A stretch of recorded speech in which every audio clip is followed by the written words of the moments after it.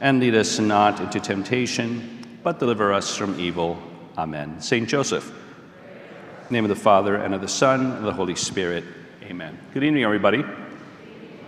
Just so you know, some housekeeping rules. As we like to say, Elvis has left the building, but in this case, our Lord has left the building. So he's in the back, so no need to genuflect. And, you know, I know there's a stoicism associated with certain parishes. You are free to laugh, okay? And, we purposely moved the Blessed Sacrament because we wanted to use this space for a variety of reasons. I'm a little bit more comfortable than being in Mary's Hall. Margie is handing out this handout. I don't have a PowerPoint presentation. I've just gotten so sick and tired of PowerPoints that I just decided to go old school with a little handout. Plus, you can take this home. And also, if you ever want to go back to it, you have a reference, okay? So if you, the parish is recording this talk, I believe, and then it'll be posted to the website. Okay, that sounds correct. Okay.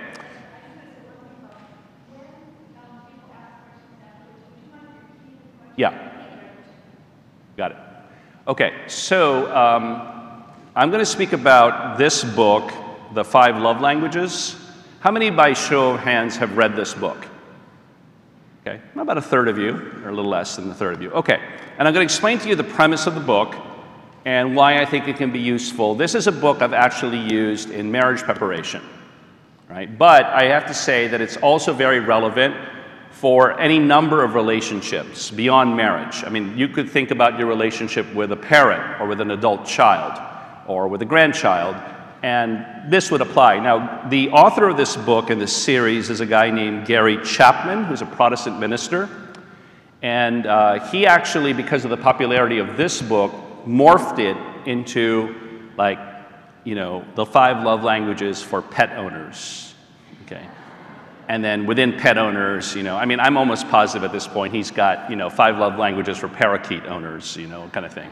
Okay, so, I mean, he saw a good thing and he said, hey, I can make lots of Monet, let's do this, okay? So this book has become a real popular book. Now, if you haven't read the book, I recommend it. I will tell you up front, I don't get any kickbacks whatsoever for speaking on, about the book. But I've found it to be very, very useful. In fact, when I've talked to couples who are having difficulties in their marriage, this is kind of one of the tasks I put them on, because as it turns out, a lot of the misunderstandings that occur in their marriages, I've found, are not because either or both of the spouses don't love the other person, but they don't realize that the other person is telling them, I love you, and they don't even hear the words or understand what they're saying. Okay, so the book has, I think, some traction. Now, the other thing, too, that I perhaps has motivated this talk in some sense is the COVID experience. Some of you have been spending inordinate or disproportionate amount of times with your spouse or other loved ones that are difficult to love, okay, or all of the above. So perhaps, I know a lot of relationships have been strained because of COVID, because you're used to, in many cases, having sort of a buffer of most of the day not together, and then suddenly, you know, it's almost like the equivalent of the retired man who's now home full-time, and the wife who's been home for years, she's like, what are you doing here? Okay, like, you need to go and do something. I actually ran into a man once on the Camino in 2018. I was walking with a group. We did about 120 miles starting east of Santiago de Compostela, and we walked west for 6 days. And I met a guy probably at the second day in, and I said to him, he heard my accent, and he says, oh, you sound like an American. I said, I am, and he says, I said, where are you from? And he says, the Bay Area. And I said, I used to live in the Bay Area and teach there, and, you know, we had a lot of common, you know, places and things to talk about. But then I asked him, how long have you been on the Camino? Because he looked really, really ragged. And he says, 6 months. I said, 6 months? And I said, where did you start? He said, Prague. And I said, wow. I said, do you have a family? He says, yeah. And I said, wife? He goes, yeah. I said, you've been gone? He goes, how long have you been away? 5 months and 3 weeks. This is the last month. I said, "What, you've been away so long?" He goes, "Oh, my wife kicked me out." He cashed out on a .com startup, and he was now at home. He retired at the age of 47. Didn't know what to do with himself, and he was kind of driving his wife crazy. She says, "Get out and don't come back until you figure out what's next." Okay? So if you kind of use that as sort of a microcosm, some people are not used to being around each other, so I think that the COVID experience perhaps has kind of brought that home a little bit. Okay, so before I get into the 5 love languages itself, I do want to talk here on the handout about 3 myths about marriage that need to be demystified. And before I get into anything further, just so you know, I'm going to talk for a little less than an hour, I hope. And at any point during the talk you need to leave, fine, I won't be offended. Okay, I know people have kids that need to be picked up and different, that's fine. But I'm going to hold all the questions till the end, okay, because I want to get through the handout and then we can go back. So if there's anything you want to ask me about, jot it down. That's why you have a piece of paper, and then ask me in the end, okay? All right, so let's go through some of these myths about marriage that need to be demystified. Again, I'm talking about this from the perspective of marriage preparation, but those of you who've been married for a number of years probably have come to realize this in your own lives. The first is the idea of "you complete me" versus "you compliment me." Okay? Many of you are familiar with this very famous or infamous line from the movie Jerry Maguire, where Tom Cruise, in expressing his love for Renee Zellweger, says, "You complete me." Okay, that's baloney. Okay, and let me tell you why theologically that's impossible. No human person can complete another human person. You know why that is? It's because the human person is capable of imagining the infinite. And the other human person, their spouse, is finite. The number 1 killer of marriages is unrealistic expectations of the other person. So if you're expecting your spouse to complete you, you're in for a big disappointment. Those of you who've been married a number of years know exactly what I mean. Okay? I mean, one of the great things about marriage, of course, is that your spouse hopefully has brought you some of your greatest joys. But you're also quite aware that they're also quite capable of bringing you your greatest sorrows. Okay? It's 2 sides of the same coin. So complementarity is different than being completed by the other person. So to say that you have the expectation that your spouse completes you, you are setting yourself up for a huge disappointment. In fact, I've talked to many couples who've been married 20, 30 years, and they're still waiting for their spouse to complete them. And I figured, you know, at this point, like, didn't you figure it out? Like, you know, they are who they are at this point, right? I mean, okay. I mean, maybe they'll make nominal adjustments, but fundamentally, who you married is who you married, fundamentally, okay? All right. The second thing is physical touch is enough for men.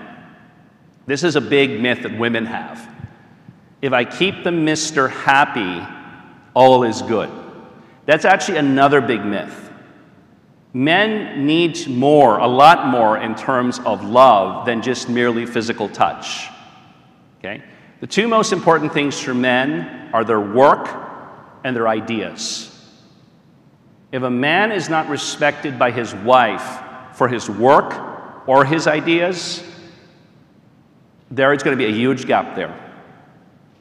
Right? So, and what does the man want to do? Right? He wants to provide for his family. That's why unemployment is such a huge crushing blow, especially for men.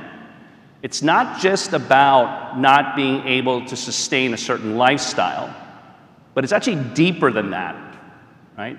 It's this emasculation that occurs because the male is unable to do what he's actually programmed to do, which is to provide for his wife and his children, right? So again, I say to the women here, and even if it's not, we're talking about your spouse, maybe it's your son, and you know that your son and your daughter-in-law are having difficulties in their marriage or things like that. Keep in mind, physical touch, while very important to men, is not enough.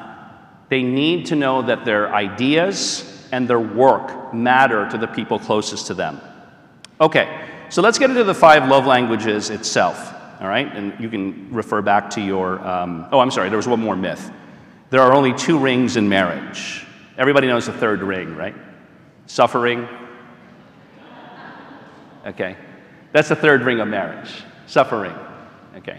And that's the most perduring one. I mean, this is actually, in a way, the mystery of marriage, is that because, you know, none of us can escape the inevitable sufferings that come in life. I mean, I don't care how good you think you have it, you can still die. And you will still die. And at some point, most of us get sick before that happens. And you can try to push it off or try to create this world around you that sort of seems to at least stave it off on some level. But no one has overcome human death except the Lord Jesus. But yet, remember, you know, this is kind of the paradox of the Christian life.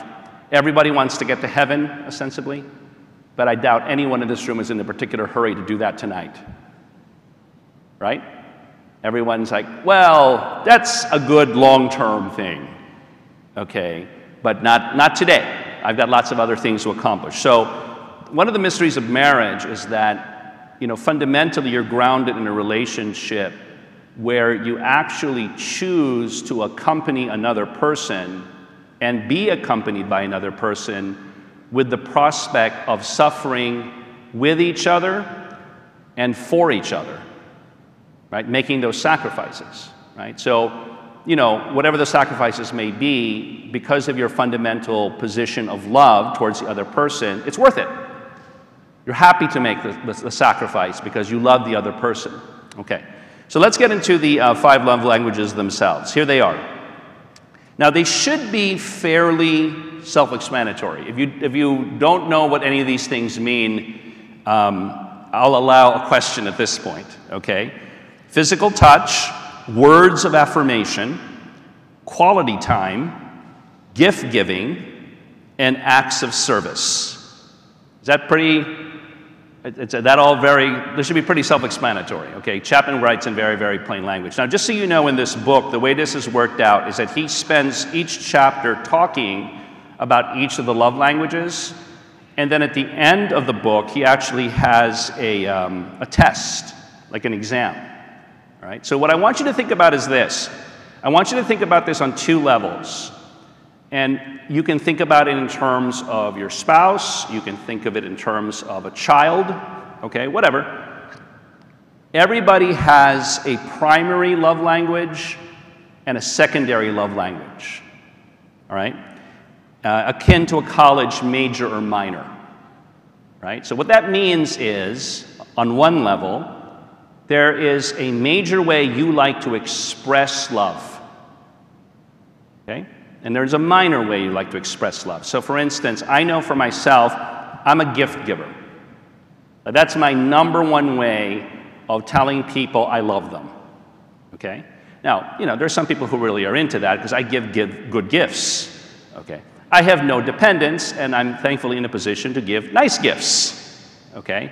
But for me, like bringing a gift or giving a gift, and I usually try to think these things out, okay, is very important to me. So I like to tell people I love them by giving them a gift, okay? Now, my secondary probably would be quality time. I will give you my time. I will listen to you, I will sit with you, I will talk with you. You know, it could be hours on the phone, for instance, okay? That's my major and my minor. But remember, just as much as I like to show love, there's also a primary and a secondary way I like to receive love, okay? So, for instance, one of my big things is words of affirmation. It's important for me to hear people say that they appreciate what I'm doing for them, okay? Now, I'm partly Latino and partly Filipino. We're a very touchy culture, so my secondary love language is physical touch because we were always, I mean, my family were always hugging and kissing, okay? And those of you who are from those kinds of cultures, you know what I mean, all right? It's kind of strange, though, because, you know, I've lived with a lot of, Dutch, Irish pastors like yours, okay? Very stoic,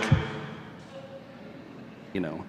And, you know, I would serve the Latino community, and he'd just be like, you know, mind blown because, you know, I mean, those of you who are familiar with Latino, it's a very, very, I don't want to just merely call it a sensual culture, but it's a very tactile culture.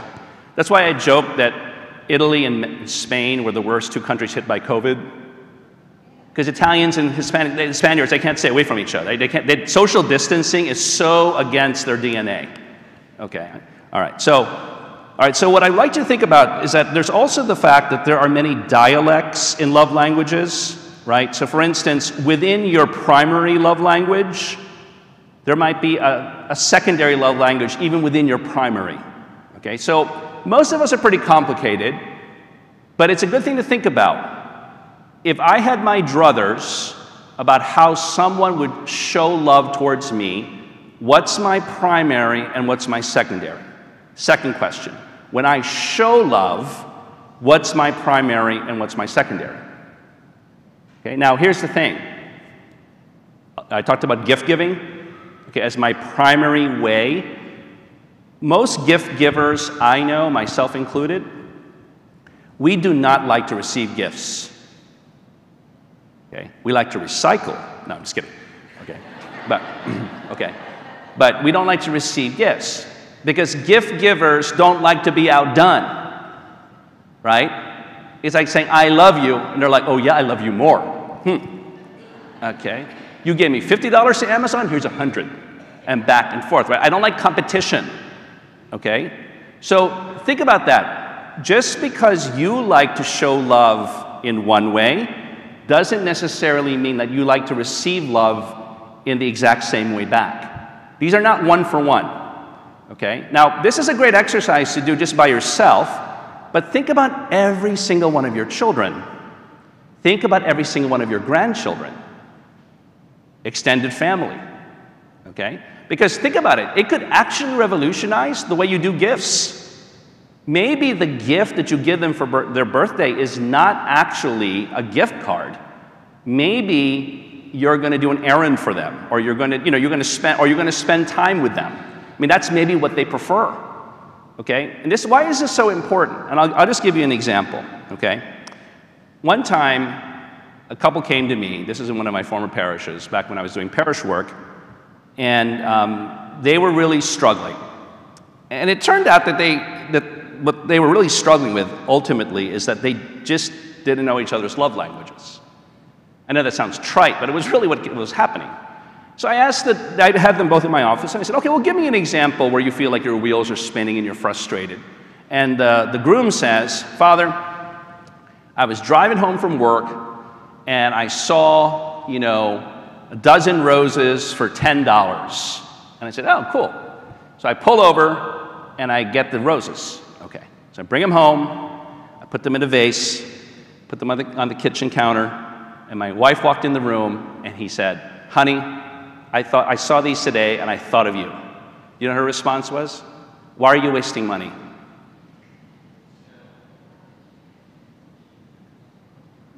That's what she said. Why are you wasting money? I'd rather you fix the sink. Okay? All right, now, I think most balanced persons would say, thank you. And she might have said, thank you, fix the sink. You see, what is she wanted acts of service. To her husband loving her is acts of service. And they were like this. They were actually interested in loving each other, but they didn't even know how. So he brings the roses, and she's upset that money was spent, okay, because she's a bit miserly, all right? And second of all, the sink's still broken. The sink's still leaking. And in her mind, her primary love language of reception is acts of service. His primary love language of giving is gift giving. They're all saying, I love you, all over the place, but they didn't even know. So I forced them to do this, and they're much better now. Now here's the hard thing. Let's say you like to be a gift giver, like the gentleman I just talked about. Okay? He wanted to give the gift of the roses. But now he knows what she prefers is acts of service. Here's the trick. you have to make the adjustment in favor of the person who's receiving the love. Even though I'd prefer to give gifts, this person prefers I fix the faucet. See? Because in a self-centered world, all I want to do is what I'm comfortable doing. All I want to do is give gifts, but that's not really how they feel loved. So you have to know, I mean, look, I'm giving a talk right now. What's the #1 rule of public speaking? Know your audience. It's the same thing in marriage. What's the #1 rule of successful marriage? Know your spouse. Because you know how to push their buttons, right? You know things you don't bring up. You also know questions you don't ask. Honey, does this make me look fat? Okay, unfair, like uncool. I said, next time a friend of mine asked me, my wife asked me, like, you know, she had just given birth, and she asked me, does this make me look fat? He goes, whoa, whoa, whoa, uncool. No, not even answering the question. Next, I didn't even hear it, I'm just walking away. Okay, because he didn't want to get into it. Okay, because that's a very, very manipulative question. Okay, I'll get back to that in a second. So one of the keys is learning how to keep your spouse's love tank full. Again, let me go back to this example. The woman who wants the faucet fixed feels that her love tank is full when the acts of service are being done, even if that's not the husband's preferred way of showing love. You see where I'm going with this? So this is really love, because it's not self-serving love. It's love for the benefit of the other person. What works for them? What works for them? This poor couple, and actually when I started pointing this stuff out, I did kind of give the wife a hard time for just not being gracious and accepting the flowers. Okay, but there's a backstory to this. He had been putting off the leaky faucet. He had been putting off the leaky faucet. And she kept on feeling her love tank depleting because he kept on procrastinating. She wasn't worried about the fact that the sink was running and causing their water bill to go up for the month in the end. But she thought to myself, $10? That's probably what we're spending just this week alone on a leaky faucet because Mr. won't fix it. Okay, so she got this all worked out in her head. Okay, and all he had to do was wise up to who she was talking to, he was talking to. And all that he needed to do was make the adjustment and say, listen, I'd prefer to give her flowers, but that's not how she feels loved. I'll give you another example. Some men are very skittish about holding hands with their spouse in public. Okay? They just, I don't know what it is. Okay? You have like 8 kids. Okay, clearly you've been busy. Okay, and for some reason holding hands in public is like this very offensive thing to them. Like they have cooties. Okay, you know, it's like, this is before COVID. Okay, like, no, it's not sanitary. Okay, like we live together, what are you talking about? Okay, so we have 8 kids, but you won't hold hands with me in public. Okay, so, you know, let's say the missus likes to hold hands. So I tell the husband, hold her dumb hand. And she says, but nothing. Would it kill you to do that with a cheerful attitude? No, I just don't like it. No, take the I out of it. Remember suffering? Okay. There's no I in team. He goes, I know, Father, but there is a me. And I said, yeah, quit playing games with me. Hold her hand. She wants to hold hands walking into the movies. Hold her hand. Of course, I always laugh when Catholics genuflect in the movie theater. I do it all the time. I don't know, it's just conditioning, you know, I have rows, aisles, ushers. Okay, I do that all the time. Okay, little side note. Okay, now, so every spouse, if you look at the 3rd paragraph there, or actually, I guess the 2nd paragraph, learning your spouse's love language is key to keeping their love tank full. It is more rare that the couple speaks the same love language. It is really rare. It's very rare that both of you have identical love languages, loving and receiving.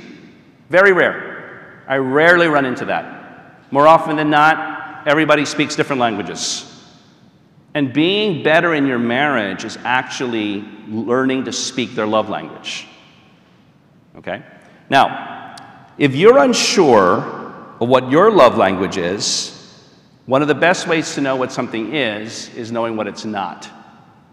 So just look at that list of 5 and just think about that for a moment.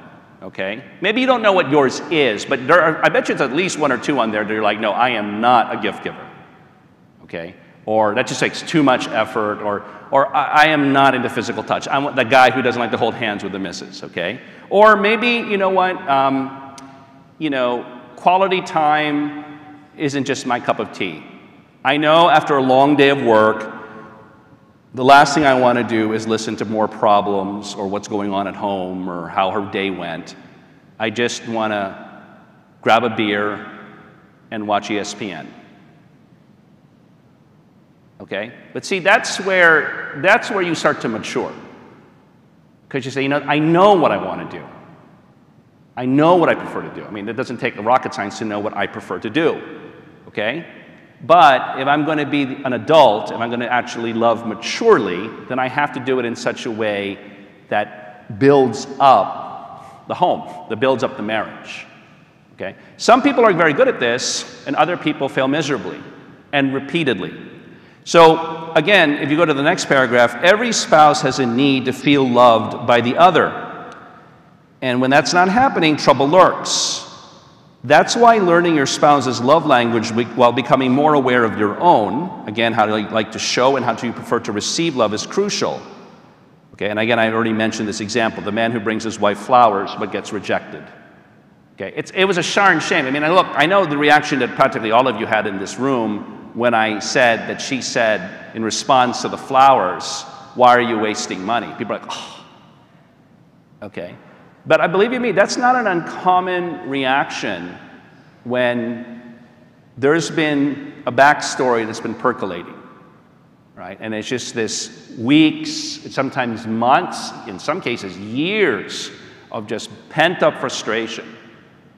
And then, you know, this is one of those moments where they said, we need to talk to somebody, okay? So again, it's really funny because this whole system, I don't think is very complex. I don't think it's very, you know, I don't think it's particularly sophisticated, but I think that's sort of part of its genius and that it's simple enough pretty much for anyone to apprehend. But I would recommend that, you know, you should take time to think through these love languages and consider your own, because remember you have 2, the way you like to give and the way you receive. Think about the other person.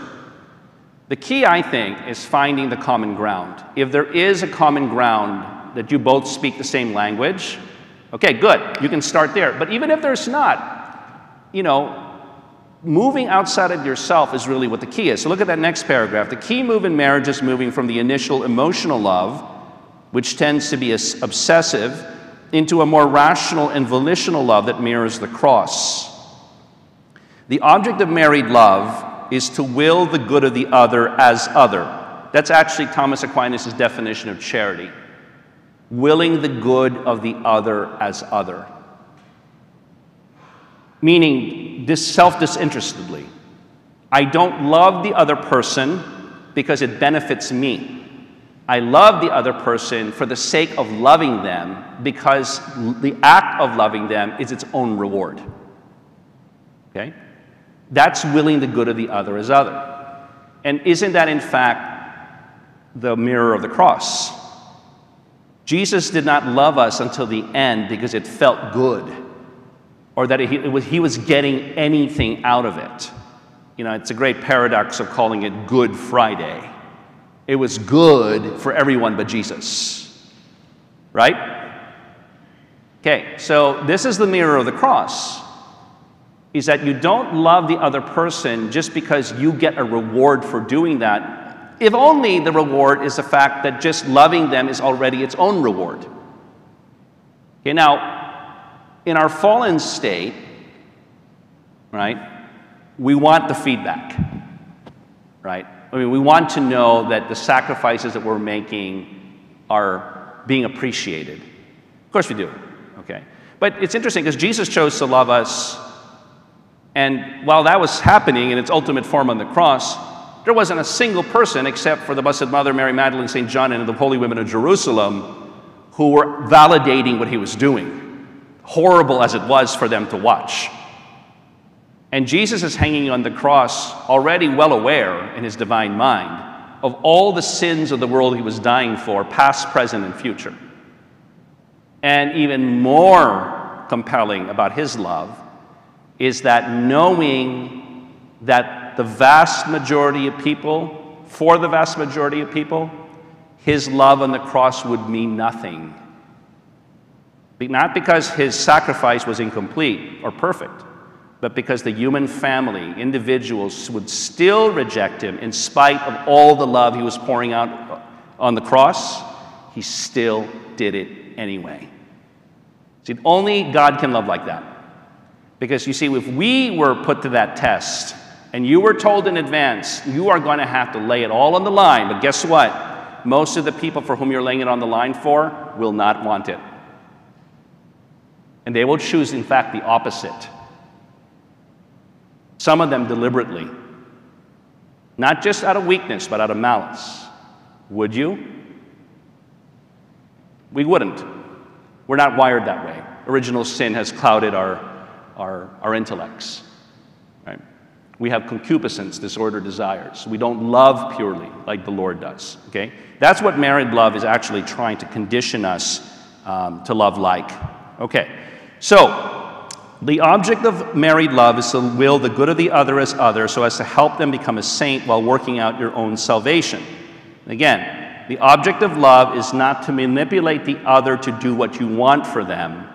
It's actually, that becomes a transactional relationship. Right? So, just recently I was with a friend, and it was very clear that the gift that she gave me was a quid pro quo gift. So it was a gift with strings attached.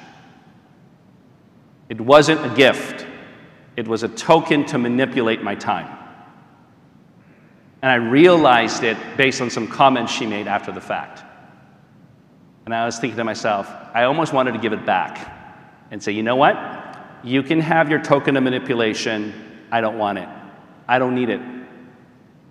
Because you're leveraging this to bargain for my time or my attention. Okay, I won't be bought like that. Okay? And this is, by the way, one of the great, great challenges in marriages. Right? That love is given with impure motives. Okay? So, the most immediate thing that women can think of in terms of husbands, as long as I keep him happy in the physical touch department, I get to have the new kitchen.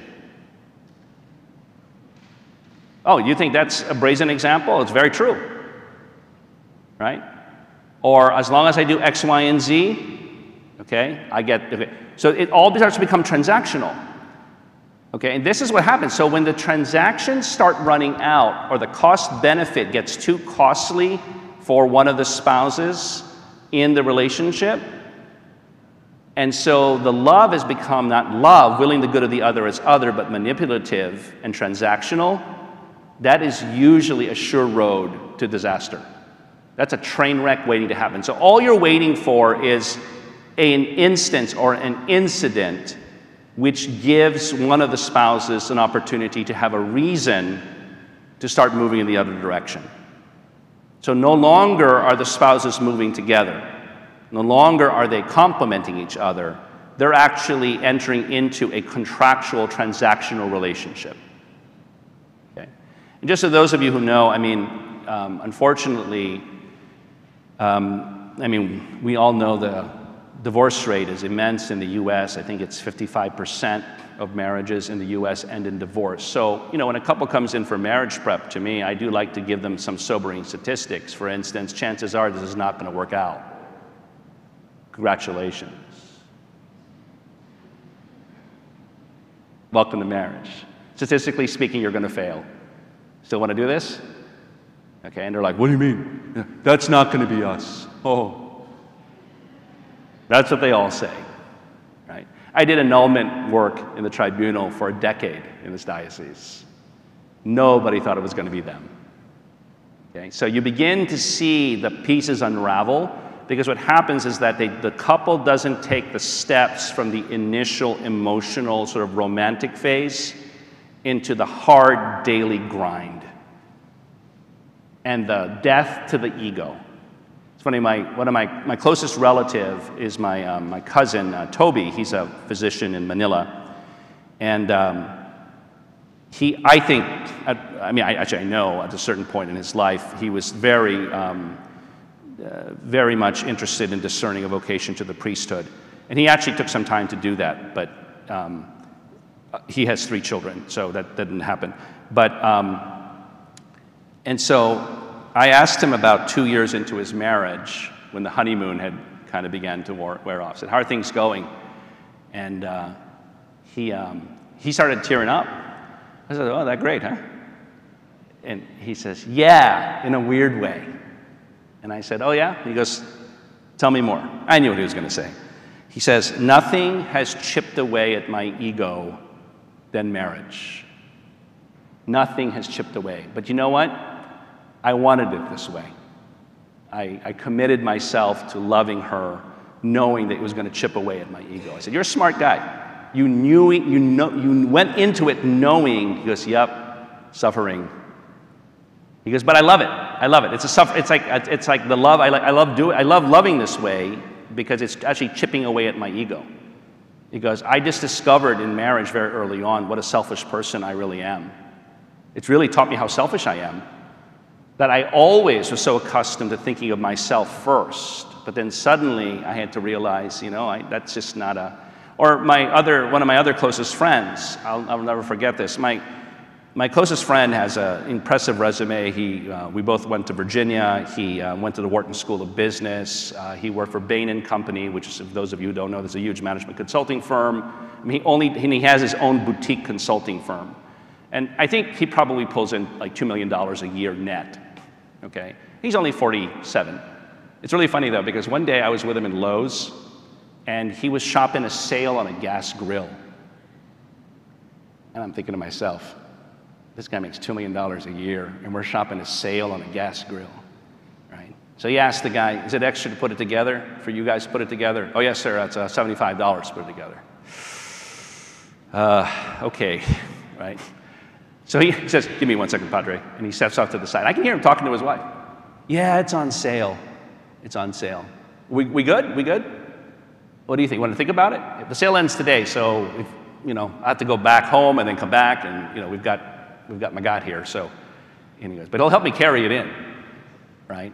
And I thought to myself, this is amazing. I mean, this guy is like, consulting, giving advice to CEOs of Fortune 500 companies, and he didn't need permission per se to do the gas grill, but he said, I didn't want to make the decision because we both are going to be using the gas grill, so I wanted to make sure she was cool with what I was buying because she's going to be standing in front of it too.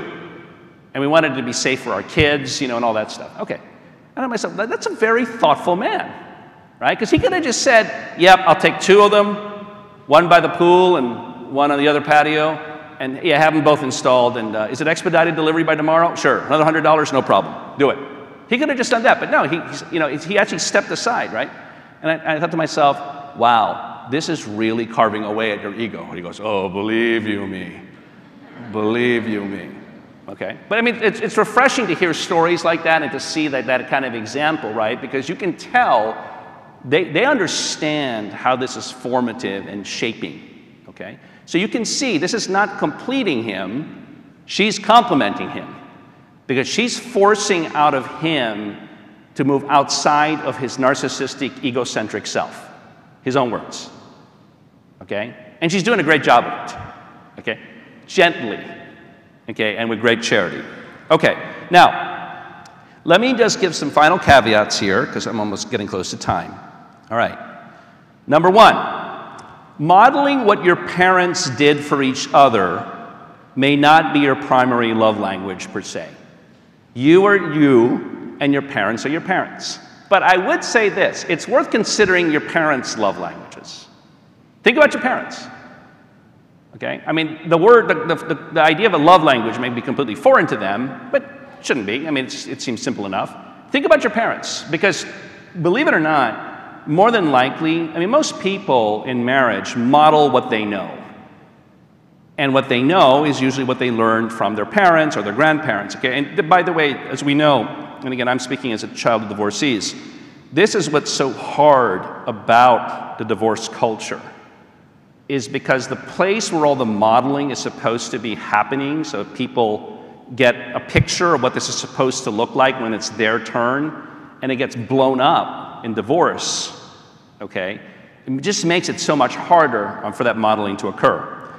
The second thing is learning your spouse's love language may not come naturally to you. It requires more of that rational and volitional love, not the emotional kind. This is where you really begin to mature. When you begin keeping your spouse's love tank full, even though it's not your preferred way of showing love, that's when you're really in the money. Okay, that's when you're really making progress. Okay, and that's when you're really, and you know, actually it's really funny because I think this is a great conversation for spouses to have with one another. Because the reason is remember St. Paul says, anticipate each other in showing love. It's one of my favorite Pauline lines. Okay? I'm not saying that Paul had the love languages in mind, but the idea is that if you're having a conscientious discussion with your spouse, you can already anticipate saying, you know what, I know he's not a gift giver, and he knows I love receiving gifts. So this is even more special because I know he's doing this, not because he's comfortable doing it, but because he knows I feel most loved when I receive gifts. You see, so this is anticipating each other and showing love. Okay, number 3, it's a real art to love your spouse in a way that keeps their love tank full, to learn their love language. And again, I've said this before. It moves you away from self-serving love, usually the love language you like to speak, into a love that is really given in favor of your spouse. Okay. As a final thought, I just put this forward. During, I think, her acceptance of the nomination for the bench, Amy Coney Barrett talked about her husband, Jesse, who is himself a very successful attorney. Granted, not a jurist like Amy Coney Barrett. It'd be pretty hard to top that in terms of the legal profession. But she said in her acceptance speech, and it really resonated with me, that for how many years that they have been married, he asks her every morning, what can I do today to make the road easier for you? That's a beautiful, that's not self-serving love. What can I do today to make the road easier for you? Now, here's a caveat, and I'll end with this for the ladies. Ladies, do not expect your husbands to intuitively know. Oh my gosh. How many towels have I bitten in my office? He should just know. No, that's not true. He should just know. No. You know how old that problem is? Genesis chapter 3, Adam and Eve. That's how old that problem is. He should just know. No. Sorry, wrong. Right, guys? Come on, give me some love, guys. Yeah, that's right. He should just know. No. Tell him what keeps your love tank full. Have the conversation. It's not romantic. Oh, please.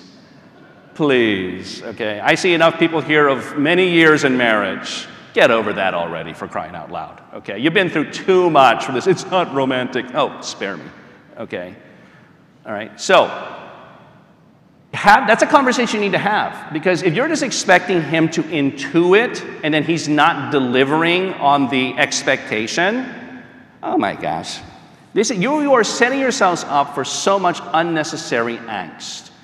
Look, do we not live in an age perhaps of over-transparency and honesty? I think this all started with Jerry Springer, unfortunately. Okay, but it's morphed into, oh, so much more. I mean, less, but more. Okay. Have the conversation. Talk about it. Now, there's one last caveat I didn't put on here, but I will mention here. Some of you may be in marriages where this is hard to do. Just maybe. Okay, it's not a conversation they want to have, it's not something they're attuned to. The person just might be very comfortable in their lane where they are in the marriage, and you're just kind of struggling along. Okay? I mean, this is where I think some assertiveness is necessary. Because, I mean, you don't want your marriage simply to be like, well, I survived. You know, it's actually intended to be the arena where you flourish, right? I mean, married love is intended for human flourishing. That's what it's intended for, okay? I mean, it's really the primordial community in the human family where human flourishing is supposed to take place. But, you know, if people are too comfortable in their lane and they're not willing to have those difficult conversations or to talk about more difficult topics that are really uncomfortable to them, you know, or, well, you know, he just doesn't like to share his feelings. Actually, I don't know if you've mentioned, if you noticed this evening, I haven't talked about feelings once. This has nothing to do with your feelings. These are love languages. You know, when I speak about Italian or Spanish or Filipino or English languages I speak, I don't get emotional in them at all. In fact, I get emotional in them because I get sad because of how many of them I've had to learn by force, okay? But it didn't stop me from doing it, you just had to do it. So I would say the same thing, you just got to do it. And you just have to have the conversation. Now, if that's difficult to come by, well, okay, then you're going to have to be more creative. But in generally speaking, this is, I think, a system that can be very, very helpful and powerful for couples, especially if you're a couple that feels like you need some renewal and regeneration in your relationship, right? Or you've been together for many years, and now you're looking forward to, you know, the better number of years you've been together are now past. And now you're looking at, you know, don't you want to make the best of them? I mean, don't you want these to be like, you know, save the best for last, right? I mean, don't you want these to be like your best and finest years, right? I mean, to me, one of the most beautiful things is to see, I mean, and I don't mean this in the beautiful, like in a sadistic way, but when I do the funeral of an elderly person, and there's a widow or a widow who remains, and they are really grieving. I mean, it's sad, but it's also very beautiful. Because you can tell they really love them, right? That's a beautiful thing. I mean, it's paradoxically sad and beautiful at the same time. Because, you know, I have been the celebrant at funerals where I think the family was relieved that the person was dead.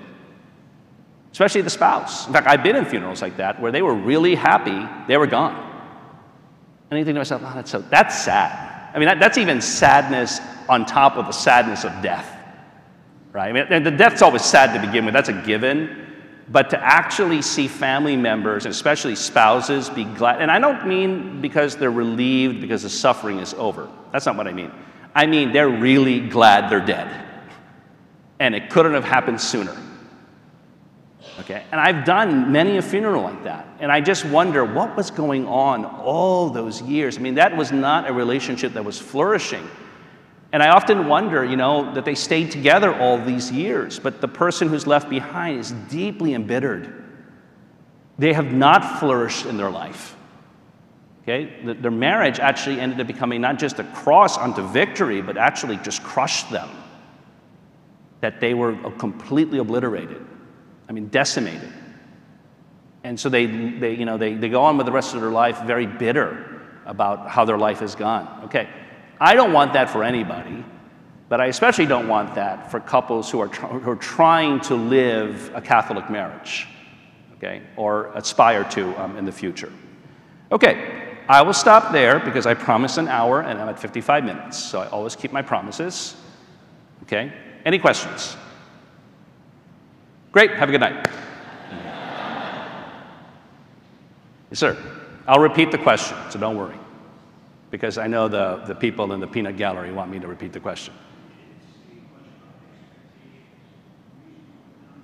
Yeah. Mm-hmm.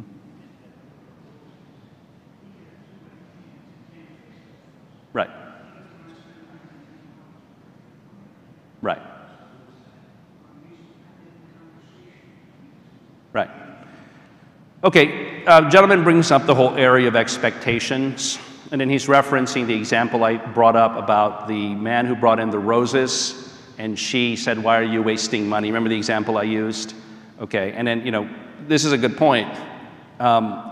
What kind of reasonable expectations could she have had of him?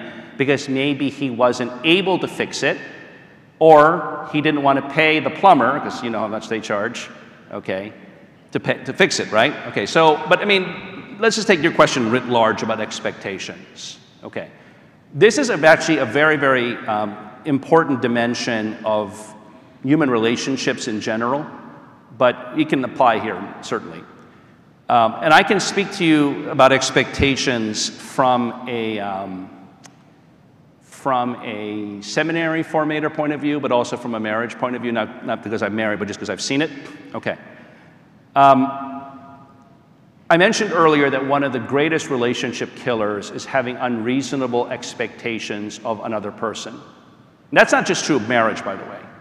Okay, and I'll give you an example. I'm an instructor, and I have students simply, as we say in Spanish, no tiene la capacidad. He does not have the capacity. So I cannot put him in a situation where he's doomed to fail.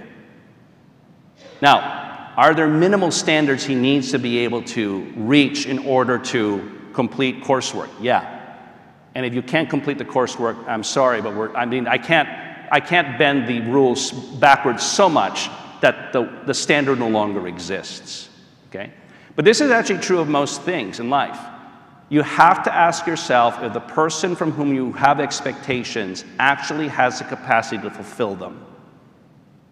I'll give another example. In high school, I played basketball. I was a point guard. I used to get chewed out by the coach. This is at Ireton. I used to get chewed out by the coach because I would pass the ball to one of my teammates who we knew, once he caught it, was going to create a turnover.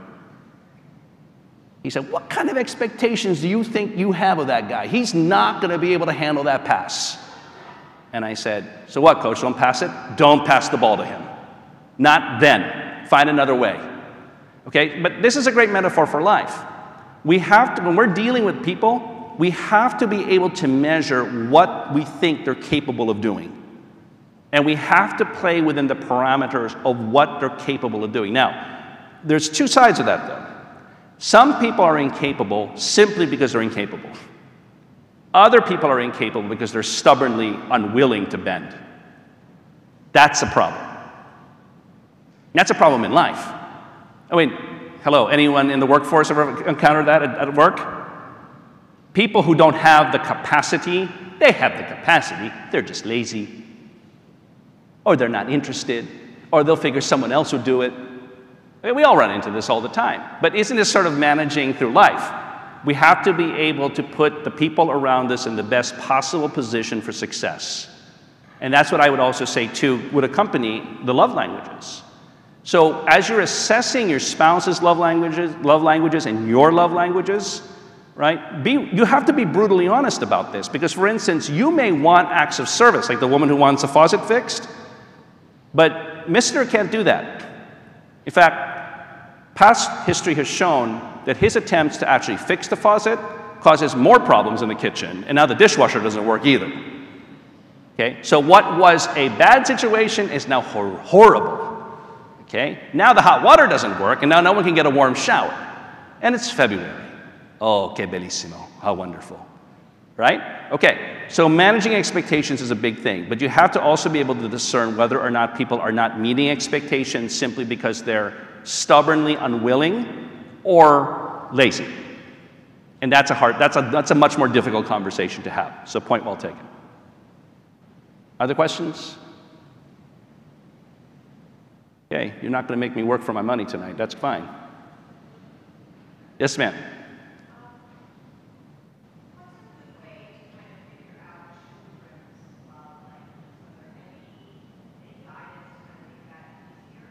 Yeah, question is, what are some guidelines for discerning out a child's love language? Well, it depends how old the child is, right? Okay, teenagers is one thing, but young adults is another. Adult children, I mean, older than young adults is different, right? I mean, people are at different stages of life, so we can't just say one. This is the most difficult thing with teenagers, right? They're trying to figure themselves out. Okay, so what I would say is, I mean, this is not a bad thing to introduce to them, because I think teenagers intuitively could probably have this conversation and say, yeah, I think if I had to choose the way I like my dominant way of showing love. Now, you might be able to figure that out, just observing them. You might say, you know, my daughter, my teenage daughter, boy, you know, when someone's down or one of her friends is having a hard time, she's so good about calling them up and trying to cheer them up. That's words of affirmation. It could also be quality time, because as we know, teenage girls spend a lot of time. Yeah, it's this part of the deal, right? Okay. So you should be able to observe that on some level. But remember, I think there's some fluidity to this. You know, I mean, I'll just give you an example. This is, I mean, I'm really perturbed by this, but the number of people I've met who really liked no human communication during COVID. Let me expand that more. How many people, I don't know if you've come into this, I run into this a lot. COVID was the best thing that happened for me.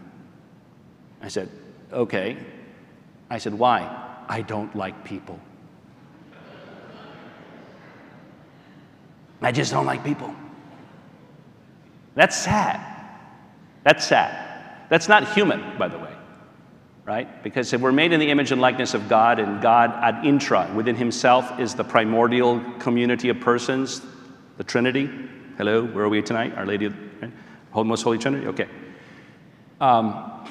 So if human communion is mirroring God ad intra, and you are a person who generally does not like other people, you need to find the right people. Maybe that's the problem, okay? Because you should be able to like somebody, okay? And if you don't, then you've got a lot of other big problems too. And generally speaking, the people I've talked to have told me this probably have other problems as well. That was just symptomatic of their deeper problems, okay? But to get back to your question, I think there might be some fluidity in how this developed, because, you know, they're gonna, I mean, you know, these years that they're in right now, I mean, you know, the next 3, 4, 5, 6, 7 years, I mean, this is a remarkable thing, right? Just think about it in terms of the life of the church. So at best, most Catholic young adults on par have an 8th grade knowledge of the faith, and that's being really generous. Okay, I mean, for me, it's 5th grade, but whatever, okay? So what happens since the 6th grade? Well, you have 3 years to high school, then another 4 years of college. That's 11 years right there that have gone by. Some of the most important years. And during this entire stretch of time, they have little to no contact with their faith, the church. And then they show up one day, hi, Father, we'd like to get married in the church. Ooh. Do we have a remedial course? This is what you missed. And just roll out this huge scroll. Okay? So there's a tremendous like trajectory of their development that's going to basically in these next years. So to me, introducing these ideas to teenagers is perfectly reasonable, and then just leave it open with asterisks all over the place, to be determined. Because I do know people who once upon a time were very, I would say, into human community and connecting with people, and then they eventually become the people I'm talking about who really like COVID because they didn't have to deal with anyone. Okay, so you can see how things can go sideways real quick in life, as we know.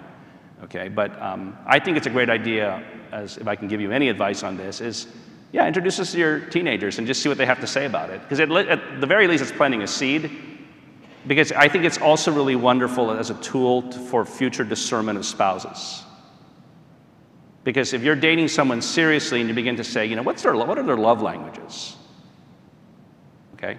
And if that's not a love language I really feel I can speak fluently or learn to do, okay, well maybe you need to think that through a little bit, because you might be setting yourself up knowingly for some hard times ahead. I mean, marriage as it is already hard, you know, so. i.e. the examples of my friends who are letting marriage chip away at their narcissistic self-absorption. Okay, so I don't know if that gives a little bit. I would introduce it to them. As early as high school, it's fine. You know, okay. Just tell them to lay off on the physical touch. Okay, yeah. John Fitz.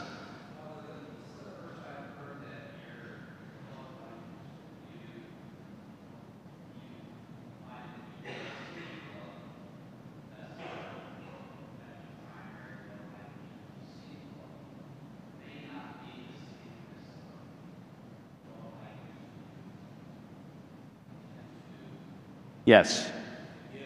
Yeah.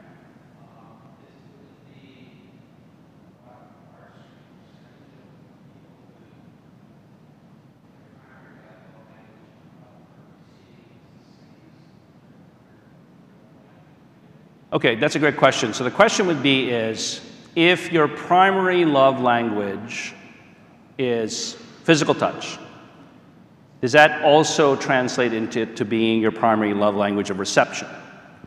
Could be. I don't have, you know, John's asking, what percentage of people have both the same loving and receiving love language? I don't know. I don't know. And I've never seen stats on that. But I would just say, anecdotally, just talking to people about this topic over the years, I mean, I've given this talk several times in different places, in both coasts and in between. When people take a really hard look at themselves, I rarely have met someone who's, you know, the way they like to show is also the way they like to receive, okay? I mean, that's a dominant, okay? But it's possible. So, you know, I mean, an easy one would be physical touch.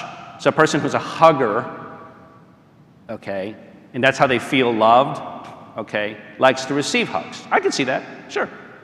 I mean, most huggers usually are equal opportunity offenders, okay, right? I mean, you know, because, I mean, it's a weird thing for a hugger to be like this when someone hugs, right? I mean, you know. Now, the other thing too, the other matrix you have to cut through too is also cultural norms, right? Because like as a Latino or as a Filipino, if you do this, that's bad. No dead fish. Can't do that. Okay, that's not good. Okay, because that's a really affront to your family. Like, what's the matter with you? You know. So, you know, it's rare that I meet a Latino or a Filipino who's in Filipino, we call this malambing. It's someone who's very touchy, very warm, very convivial, okay? So, or you would say, like in Spanish, cariñoso, very caring and loving and warm, right? Okay. So part of this is cross-cultural too. I think you have to discern that out. Now, I don't know if there's some people who are fake malambing or fake cariñoso, because they just have to kind of do that to make a go of it in their family. I don't know, okay? So it's like, you know, fake news, fake love language. It's a fake love language, okay? I don't know, okay? But it's a fair question. But again, physical touch is an easy one because I don't know many people who are huggers who don't like to be hugged. So that'll be an easy example. That's you. You like to hug? Really? Oh, well, okay. Later on, bring it in. All right. Let's hug it out. Yes, ma'am. Do people ever? Yes. Do people ever change? Oh, that is axiomatically yes. Like, remember the person I told you who used to like people and now love COVID?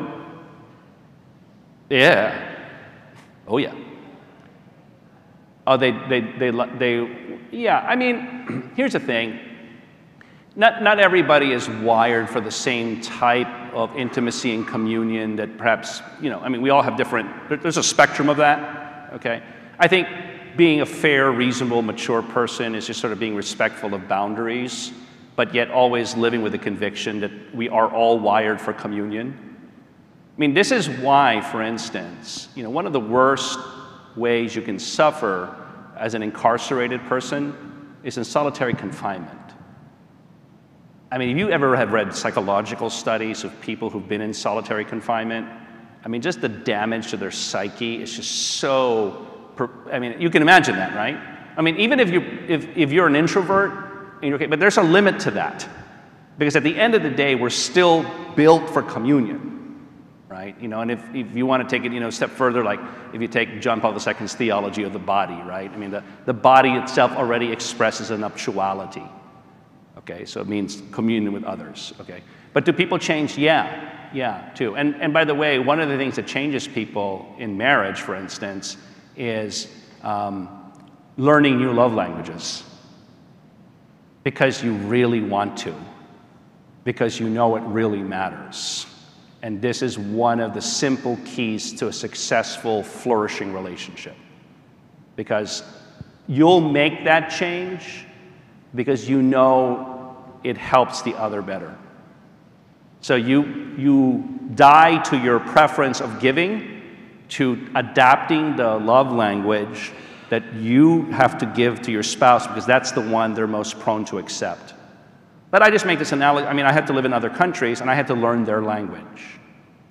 You know, I mean, I've always found it weird that in this country we don't really force that on very strong, but okay. I had to go to other countries as an immigrant and learn the other language.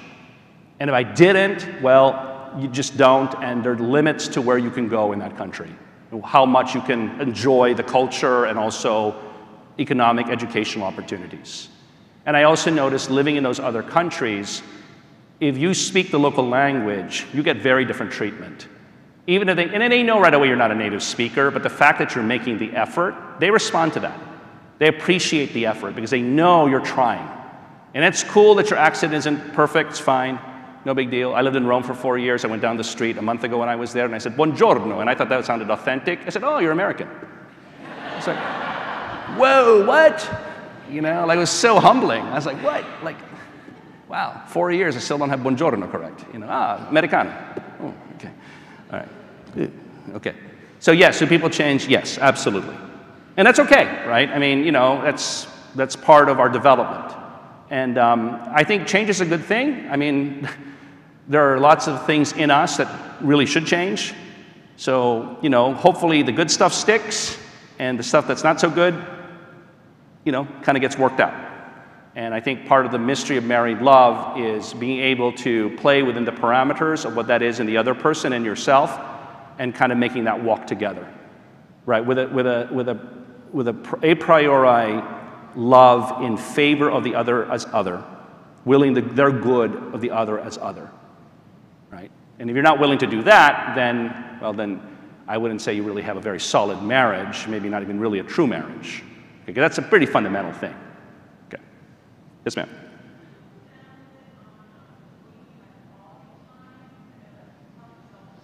What do I mean by quality time? What does that mean? Well, I don't know how much I can develop that other than the fact that, I mean, you can read the Chapman thing. Normally speaking, what he's talking about is basically an availability. Like you're not too busy for them. In other words, like, okay, look, we all have these people at the office. The one who drops by your cube and plops down in your seat. Okay, you're trying to get work done, and they're just, you know, okay. Now, there are appropriate boundaries that we have to set sometimes, like close the door. Okay, because you got to get some stuff done. Like you have a hard deadline you're trying to meet, and to just today is not the day. And you might have to tell them very politely, say, hey, listen, can we chat later? I'm under the gun. You know, and if you work on the same team, they should probably be under the gun too. I've always wondered about that. But anyway, but it's basically an availability. You know, it's this willingness to be open. Like, you know, like you see them and you're willing to talk to them, but you don't see them and run the other way. It's really bad, especially when they see it. You know, so there's this sense that you're actually not just spending the minutes, hours. It doesn't necessarily, to me, translate as just amount of time. Okay, but the fact that you were available to actually engage them can make them feel very loved. Because especially if they know you're a really busy person and yet you weren't too busy for them. Okay? It's especially meaningful when you're dealing with people who have huge demands on their time. I'll give you an example. You have a mother of 8 kids running, it's just, you know, organized chaos, right? So, and you know, you just think they just don't have time to talk to me. And yet somehow they do, right? Like they'll just tell the oldest, you got to watch the rest of them. I'm going out for coffee with Christina. Remarkable. Remarkable. I have friends like that. Really remarkable. Okay? So I think that's even more heroic because you're making yourself available, because they perceive in the other person a real need for communion, and they know that maybe that person doesn't have anyone else with whom to talk, or maybe you and that person have such a very close shared experience that only you would understand the context, right? I mean, I find this especially true in the priesthood. I mean, I have a lot of good lay friends, great, but there are a lot of things in priestly life that only other priests understand, and that's, I mean, you would expect that, okay? And so I have a short list of like 3 priests that I can call if I need to talk to somebody. So, because I know they'll respond. Okay, so does that make sense? Yeah. Okay. Other questions? It's free. I don't charge. Okay. Oh, yes. Okay. Go ahead, please.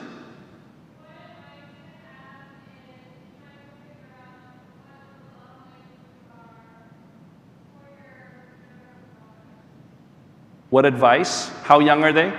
What advice do I have for figuring out the love languages of your brothers? Are they older or younger? Okay. And I would apply the same principles I had applied to the question about the teenagers, right? In the sense that you could probably figure it out, but it'd be a fun conversation to have with them, if you can, or if they want to have the conversation. But you know what? Listen, when you live with people, you know, right? You know. Listen, I mean, I live in a community. I can tell you the 4 faculty members I deal with most closely. One, if I give him scotch, good. The other one, if I take him to the airport, okay? The other one, if I listen to him because he's having problems back home with his family of origin, okay? And the other one, it's usually, you know, if I tell him he's doing a great job and he's, okay? So I covered 4 of the 5 right there, but just happens to be my case. So I know. Like, you know, the other guys like in the faculty, I don't have to tell them they're doing a good job. These very, very self-confident alpha males, they don't need little Magat telling them they're doing a great job. It's like telling Michael Jordan, you're really good at basketball. Thanks, Magat. Coming from you, it means a lot. Right? All right? But you know. So my suggestion is, 1, try to figure out yourself. And then 2, if you have a relationship with that sibling, ask them to look at these and tell them to tell you, do you think I'm right? It's a great conversation. I had this conversation recently with my sister. And she said, oh, I need some time to think about that. That is complex. Okay? So she's on a flight to California, and I'm sure I texted her the 5 love languages. I bet I can guess your number 1 and number 2, giving and receiving. She goes, oh yeah, so we're putting money on it. But see, I have no way of verifying she's telling me the truth, or she's just going to extort another dinner out of me. So whatever. Okay. Anyway, okay. So try to guess, and if you can't guess, or actually try to guess and then check your work against them. Now, if they're ornery, like younger brothers can be to older sisters, and they're just contradicting you to be spiteful, okay, well, that's a different kind of thing. Then they just need maturity medicine, not 5 love languages. Okay, all right. Other questions? No? Okay. In the name of the Father, and the Son, and the Holy Spirit, amen. Hail Mary, full of grace, the Lord is with thee.